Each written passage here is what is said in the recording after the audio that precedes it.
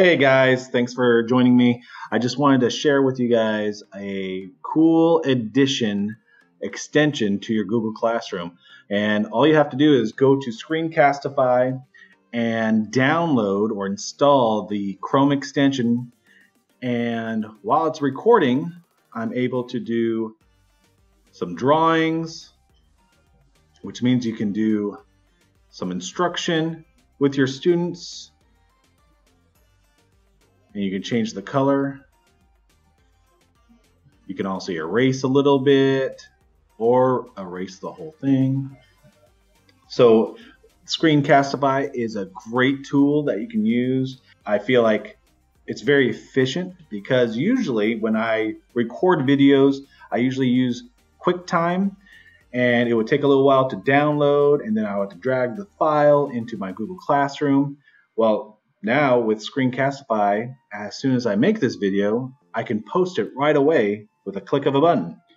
So I've already made a video and I'll let you listen to it. Hi class, what did you do over this long spring break? So I created this video. I want to make a quick little assignment that I want to post to my Google Classroom. So all I have to do now is over here on the right side, you see a bunch of platforms that I can share. I could also copy a shareable link if I wanted to just email it. But I'm going to share it to Google Classroom. And I'm going to click there. So once you choose your correct Google account, I'm going to put it into my YouTube class. And then I'm going to choose an action. This is where it's going to be really efficient using Screencastify with Google Classroom, because now I'm going to choose an action, and I already said I was going to create a question. So I'm going to do that, or I could do any of these other options. And I'm going to click go, and then it looks familiar, right? I'm going to say, how was spring break? And again, you can make sure that all students are selected or specific students if you'd like. But I want all my students to answer this question. And I'm going to say watch video.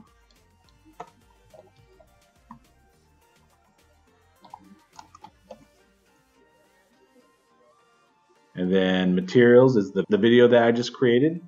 And then for points, I'm not going to use points for this one, so it's going to be ungraded. And then I want to make sure that students can't reply to each other, but you can also. It's your choice. And then I'm going to make sure that students can edit, because just in case they wanted to add more later on. And then click ask. And then it says you have posted to your class. I'm going to just close this out. And I already had Google Classroom open. And I'm just going to hit refresh. And there it is. How was spring break? Now, if you wanted to organize it a little bit more, you could change this right here under topic. You can create a new topic if you want. I'm going to use this as ERU 2001 videos. And I'm going to click save.